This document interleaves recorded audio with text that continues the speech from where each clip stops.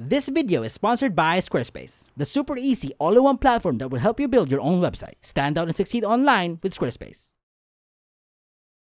It's a movie about a magic sorcerer that grants wishes but turns evil, so a girl, the 7 dwarves, and a goat save the day by singing and chasing a star. What else do you want? It's a musical. It has talking animals. How are you not on board?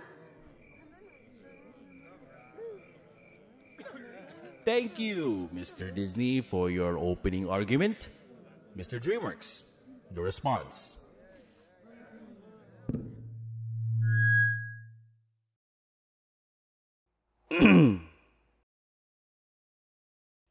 Trolls. Oh, you've got to be kidding me. Color. Good point. Oh, come on. That's interesting. Fun. Brilliant. Yes. He can't just say fun and not elaborate. That's not allowed. Anna Kendrick. Oh my God. I love Anna Kendrick.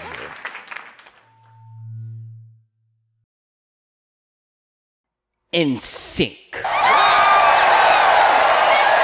the hell is that a selling point? Half of you don't even know what that is. Just let me take you to a better place.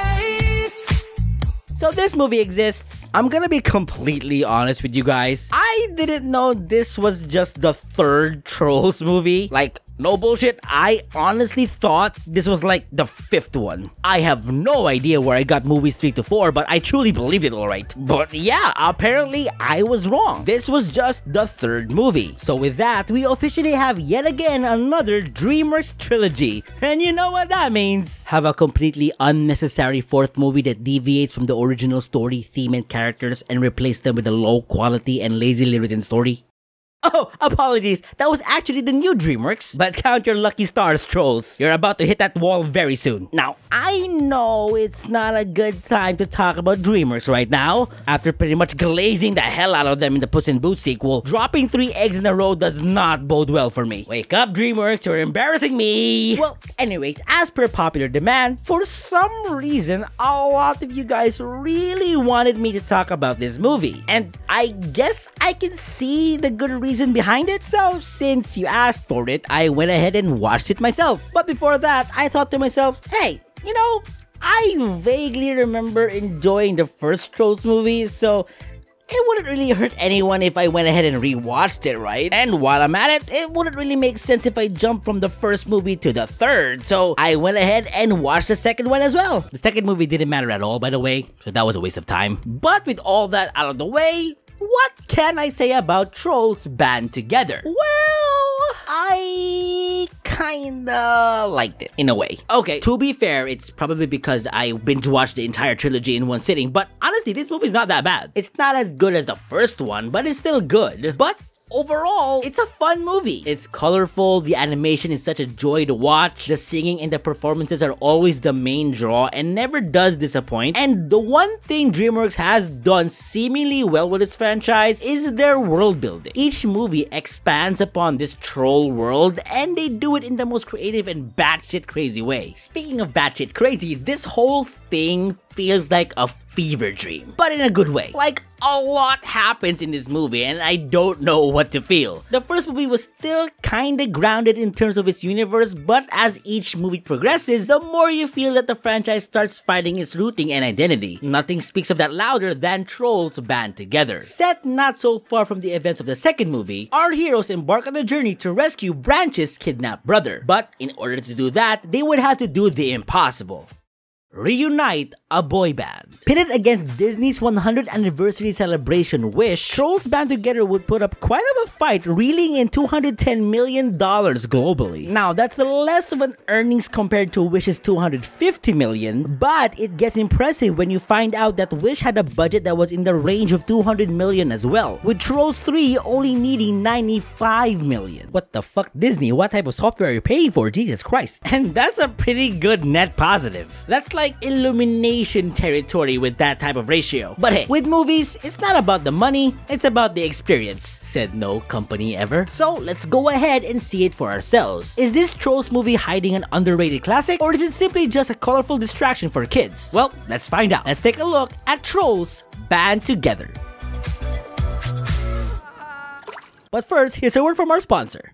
This video is sponsored by Squarespace. Squarespace is an all-in-one platform that helps you build your own ideal website. Either it's for your business, your brand, or for your own personal use, Squarespace has got you covered. Squarespace has all the tools you need to build your very own professional-looking website. Kickstart your project with Squarespace's top-of-the-line features. Squarespace offers a variety of flexible, easy-to-use website templates, so that you don't even have to worry about starting from scratch. Squarespace even gives you the ability to customize your own site and make it look and share content such as stories, photos, videos in any way you want. And that's all thanks to their powerful blogging tools. And with their built-in drag and drop editor, Squarespace's fluid engine easily changes the game and can get you to finish building your website in no time. Head on over to squarespace.com for a free trial, and when you're ready to launch, go to squarespace.com/beaniibrian to save 10% off your first purchase of a website or domain. Or just simply click the link in the description down below. And thanks again to Squarespace for sponsoring today's video.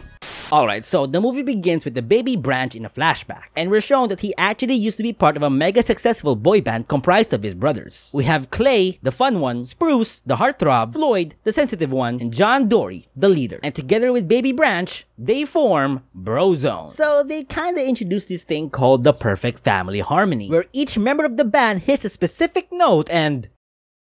yeah, they don't really explain what it does, technically. But no one's ever hit the perfect family harmony before. Is it true it can shatter diamonds? Yeah, it's that powerful. Foreshadowing.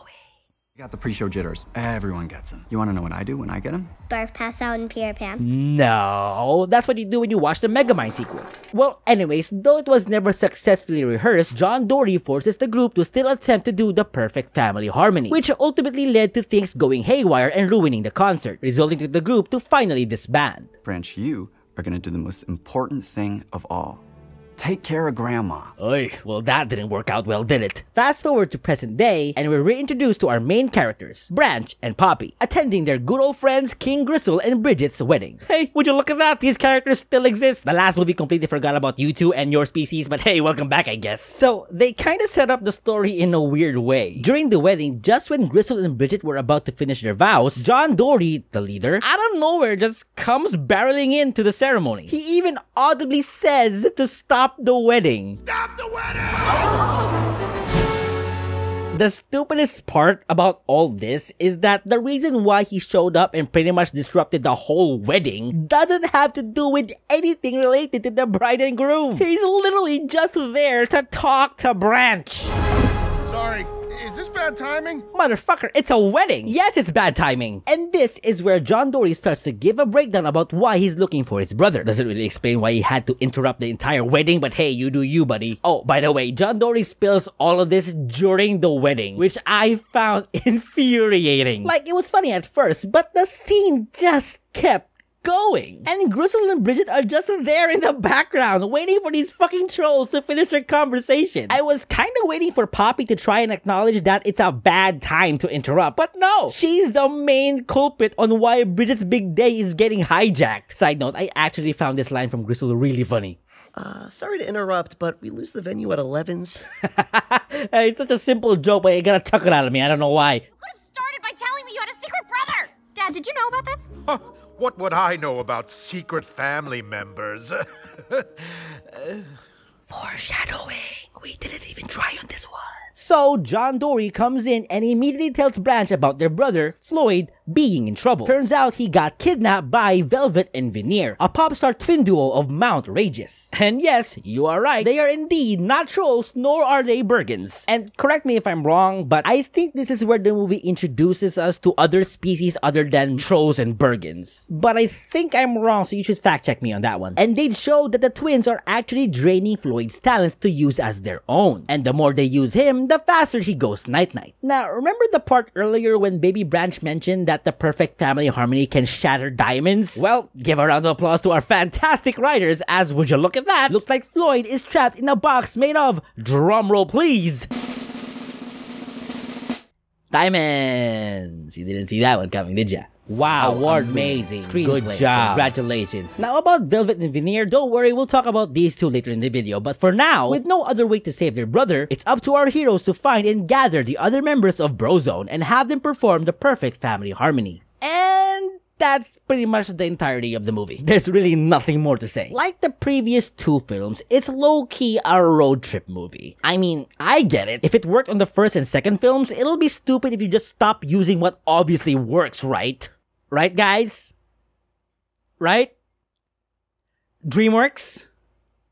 Right? But I mean, the search isn't really saying much. Like, we already know where Floyd is, John Dory's already here, and so is Branch, so all that's left missing are two people. Not much of a giant search if you ask me, but that's not really the strong point of the movie. Similar to the previous installments, the real stars of the movie are the performances. And I gotta admit, they're way better than the last movie, that's for sure. Probably because I'm a sucker for retro songs, so their performances here got me to enjoy this movie a tad bit more than I should have. But anyways, we get the gist that this is the entire premise, right? It's our heroes jumping from place to place and reuniting a boy band, eerily similar to that one episode in Phineas and Ferb. And yes, we do get a song every time we meet a member of the band. Oh yeah, you thought I forgot? This movie's a musical, like every other Trolls movie. But not just a musical, a jukebox musical. The worst type of musicals. Though I am not much of a big fan of jukebox musicals, cover songs can't really express as much as emotion as original songs. Trolls actually does a good job blending in multiple tracks and releasing them as medleys, and honestly, they sound pretty good. Really good even. However, this movie is egregiously predictable, by the way. They play it really safe and really by the numbers that the story is just super surface level. No twists, no turns, just a straight beeline to the finish line. What you think is gonna happen is about to happen. So I guess it makes sense that they have to throw in unnecessary fillers to pad the runtime as well, because at the same time, Poppy gets her own subplot about finding out that she has a long-lost sister that her father kept a secret all these years, which she completely glosses over and downplay, by the way. Girl, your own father just kept your own sister's existence a secret from you, and you just chalk it up as if he does this shit every Tuesday?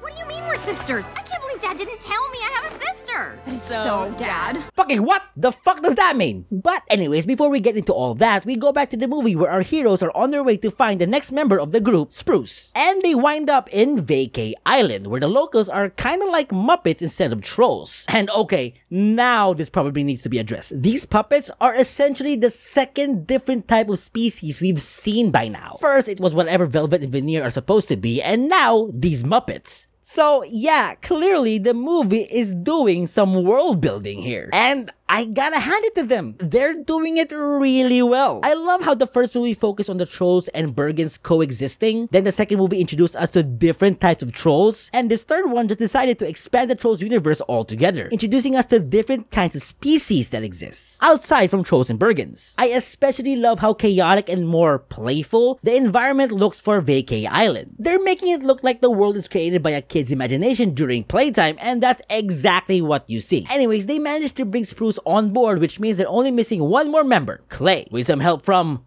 used equipment. Seriously, man, did you really keep your brother's used underwear up on a frame, let alone not even wash it? Well, that unwashed piece of clothing turned out to be major help, since it would lead to our heroes finding not only Clay, but also Viva, Poppy's long-lost sister. Yeah, so it turns out, in the first movie, while escaping from the Bergens, Viva and some other trolls were separated from the rest. With nowhere left to go, they decided to hide in an old abandoned mini golf course, and they've been there ever since. So does that mean we get to see an ever so cheerful Poppy be placed in a difficult situation where she would try to handle and maneuver around someone who has undergone significant trauma from the outside world, resulting into a deeper understanding of a person's psyche? Nope, she just leaves. I mean, I wish I was kidding, but that's literally what happened. Okay, to be fair, she does feel bad about leaving her, but she still leaves her either way. But don't worry about it though. Viva would meet Grizzle and Bridget 5 minutes later anyways, which causes her to change her mind and help Poppy, so that's a plot just came and went. With all the members reunited, off they go to Mount Regis to save their brother. But before they could even get to Mount Regis, the brothers would start to fight again, resulting to Branch walking out on them instead. This time, I'm walking out on you.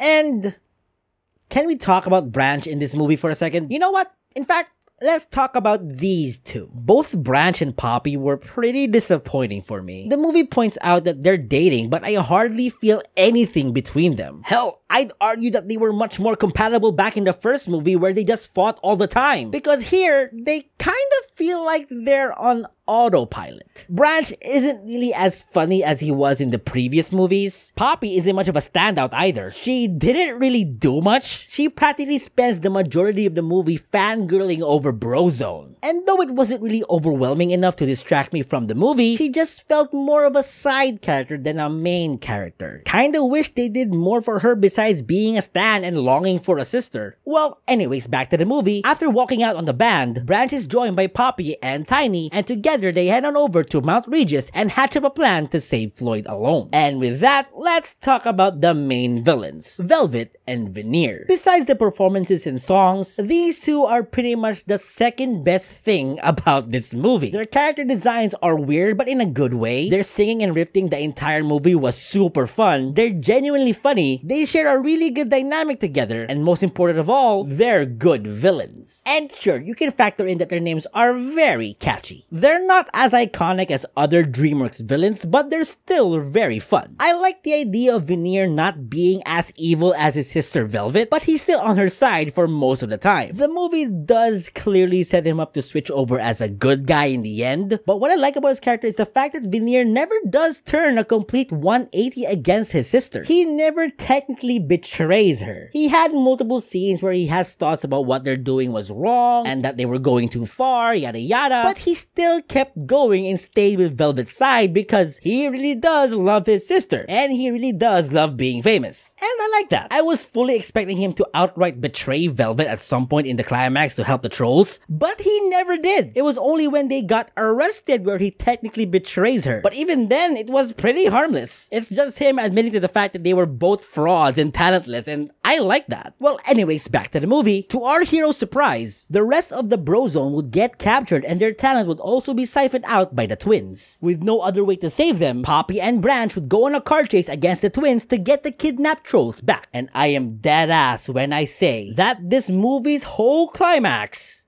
is straight up fire. For an entire chase sequence, Velvet and Veneer will be performing all while trying to get rid of Poppy and Branch. And it is fun as hell. The visuals look amazing, the performances are great, the camera work is very impressive, and overall it's a very, very good time. Well, anyways, Gristle and Bridget together with Viva would drop by and help out the gang. They managed to take the brothers off the twins, all except Floyd. With time running out, the brothers finally band together.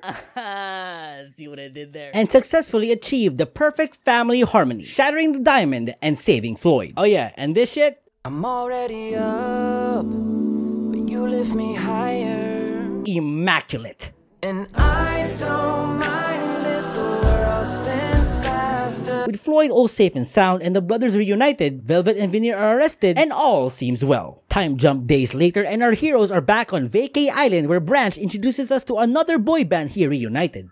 What? You didn't think Brozone was the only band I've ever been in, did you? Please.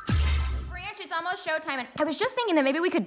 What? Just let me take you to a bed. They got in sync back together. DreamWorks actually took the time to find a way to reunite and fucking sync for a Trolls movie. Fucking forget about Megamind 2 for a second and bask in the fucking miracle. You know what you should fucking do, Disney? Make a movie about friendship and reunite One Direction. That'll give you a box office hit in no time. Is it as good as the first Trolls movie? No. And trust me, that movie set the bar pretty low, I'm not gonna lie. So do with that information as you will. Is it worth the watch? Well, it depends. If you enjoy jukebox musicals or just enjoy the Trolls franchise in general, then I'd assume you'd like this movie just fine. One of the positive notes I do have is that this does feel like the Trolls franchise finally knows its identity. It's much more comfortable now, and I can totally appreciate that they're trying a lot of new things and they're actually really good attempts. I'm looking at you, Disney. But this doesn't really say much because the movie